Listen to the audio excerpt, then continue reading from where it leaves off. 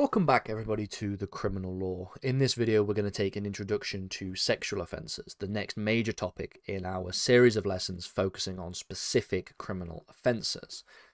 Now, sexual offences are very unique in a number of different ways, especially in terms of procedure, in terms of theory, and in terms of evidence. And we're going to try and touch on these in those kinds of details in this series of lessons, while also maintaining the fact that this is merely a series on the criminal law, and this is not a series on criminal evidence or even a series on criminal theory, which could be in the future lessons that we do. But for now, we're talking just about the criminal law. And like I said, we're moving away from the subject of homicide, which included murder and the various different kinds of manslaughter offences, and an examination of sexual offences. We'll spend some time in this lesson introducing and examining some of the theoretical implications when it comes to sexual offences, as well as talking about the development of the modern law on sexual offences, the implication that was had in relation to the imposition of statute into sexual offences with the passing of the Sexual Offences Act from 2003. Speaking of which, let's begin with that. Law reform is always a very interesting area that we have to always focus on and keep in the back of our mind, because the Law Commission and the International Law Commission, depending on what jurisdiction we're talking about, is always constantly thinking about new and better ways in which we can model and design the law to serve the people in ways that it should do. And sexual offences has always been an area that has a lot of difficulties, partly because of the very, very low conviction rate in comparison to the allegations of offences that have been committed. And this also plays into the fact that the evidential burden for sexual offences is particularly difficult in a lot of circumstances, and also the societal perception of sexual offences are very difficult. As a result of which, it is not uncontroversial to say that sexual offences forms something of a unique bubble of criminal offences that are set apart from other types of offences like dishonesty offences or maybe non-fatal offences. They are unique in their conduct, in how they're committed, and in terms of how the criminal law deals with them. And so the Sexual Offences Act of 2003 represents a very considerable reform to the legal system, specifically around, as you can imagine, sexual offences and the criminal law.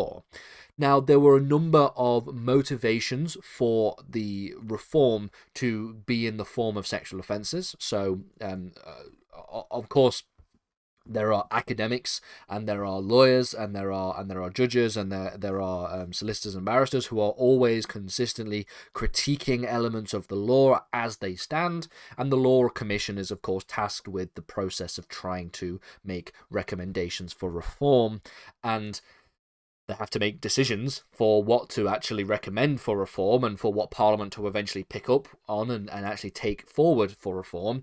And it was considered in 2003, or at least before 2003, that sexual offences ought to receive some major and substantive reforms.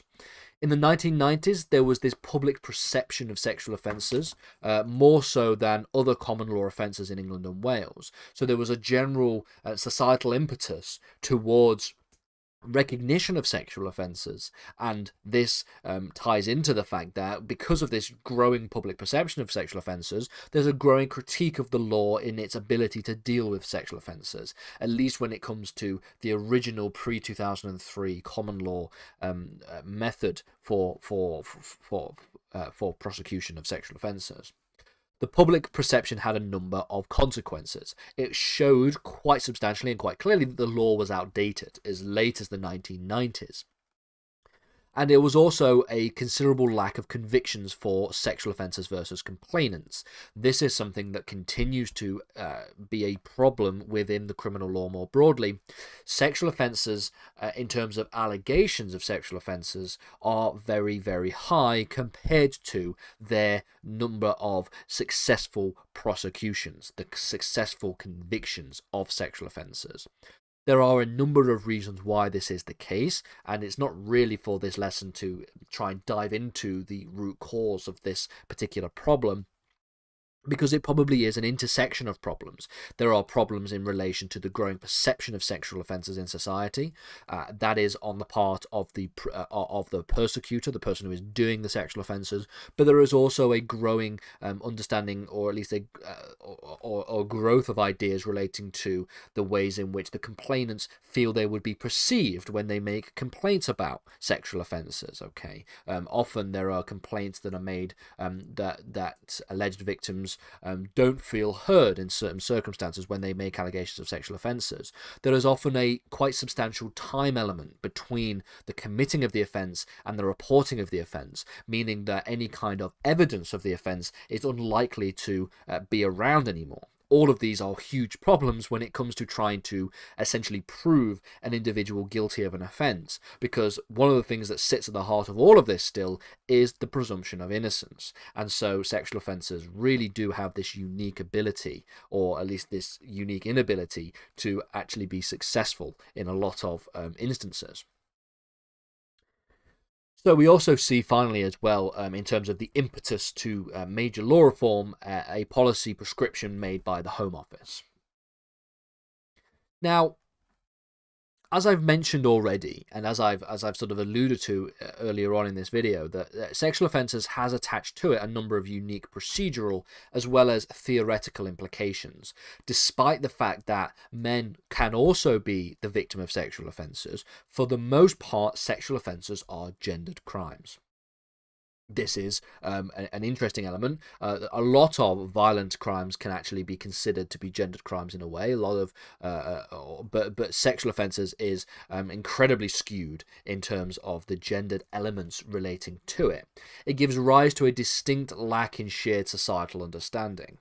Okay, so the sort of epistemic foundations from which we understand criminal offences is not shared consistently across all of society, given the fact that for the most part, when it comes to sexual offences, men are perpetrators and women are victims, and it is not really the other way around.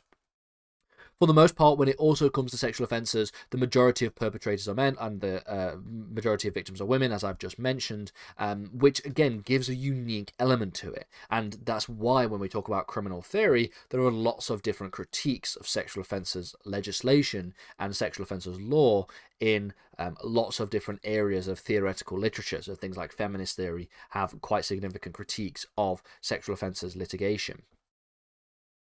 In addition to this, and also from a theoretical perspective, sexual offences are perceived as violent acts. Now, crimes such as rape are described and perceived as violent acts. There is also deeper implications to be had there. They are not just mere assaults or mere ABH cases, or they are, in reality, crimes which include fear and humiliation, as well as the objectification of human beings. So there is a far deeper psychological element relating to sexual offences that is not necessarily recognised in other kinds of non-fatal attacks that are done. That is not to suggest, therefore, that if you are assaulted or somebody has committed ABH or GBH against you, you don't suffer or can't suffer any kind of psychological harm as a result of that. Many people do, but crimes such as rape and sexual assault carry with it this significant psychological element as well. One of the reasons for this is the grounding of offences like rape in the general view of personal autonomy and the deprivation of choice and control. One of the things that sits at the heart of sexual offences is this view and this idea of consent. And consent essentially pertains to the victim or the complainant's ability to choose to or to not engage in sexual activity. And having that choice forced upon you against your will is something that is very deeply enshrined within sexual offences law. Now, even when rape is accompanied by further acts, the objectification of a person is dehumanizing, and the result of which is a denial of their personhood.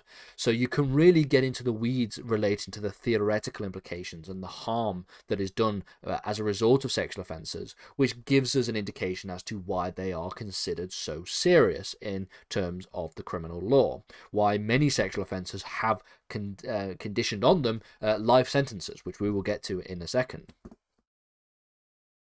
So given this theoretical background and this theoretical understanding, I've barely scratched the surface of the theory, because this is not a theory lesson. We're talking about the law in terms of its substance and in terms of its procedure. The Sexual Offences Act of 2003. Now, the following offences are found in sections 1 to section 4 of the 2003 Sexual Offences Act. In each of the cases, it is up to the prosecution to prove that the victim did not consent to the activity that is being cited, and that the defendant did not reasonably believe that the victim had consented. So you have two elements that we have here. Not only do we have to show that there is a lack of consent in the case of the complainant making that making the allegation heard, but it has to be a little bit more than that. Not only do you have to show that there is a lack of consent, but also that there is a lack of reasonable belief in consent on the part of the defendant. Section 1 outlines the crime of rape. Section 2 is assault by penetration. We'll get to the distinction and the difference between these two in future lessons, that I say.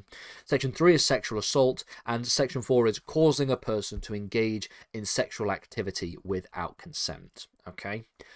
When we get on to looking at sexual offences against children, these relate to sections, I believe, 5 to 9 or 5 to 8, and they broadly mirror sections 1 to 4, but in relation to people who are under a certain age, depending on the kind of offence we're talking about, either under the age of 13 or under the age of 16. We'll get to all of this in future lessons time.